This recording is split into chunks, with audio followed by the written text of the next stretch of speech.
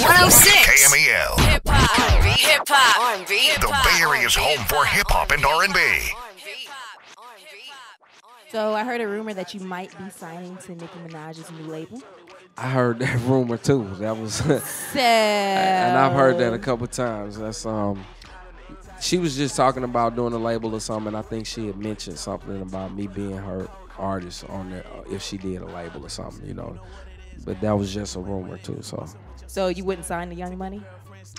I mean, you know, if I feel everything, like you would do good at Young Money. Like they need a Bobby V on their squad. You know what I mean? Yeah, you know, if things work out accordingly, you know, it's a possibility. For you is why did you leave Luda's label Disturbing the Peace and went independent?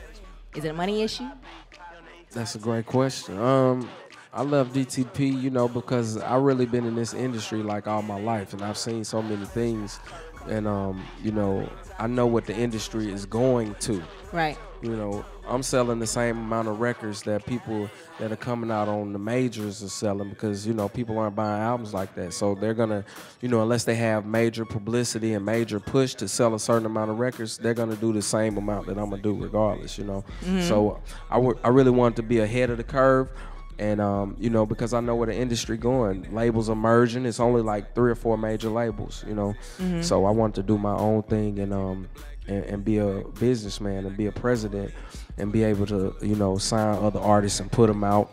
And, you know, just be a businessman at the end of the day because you can't be an artist forever. So why not practice while you are an artist so when you're finished, you can sign some other people and you can put your feet up. You know what I mean? Put your feet up.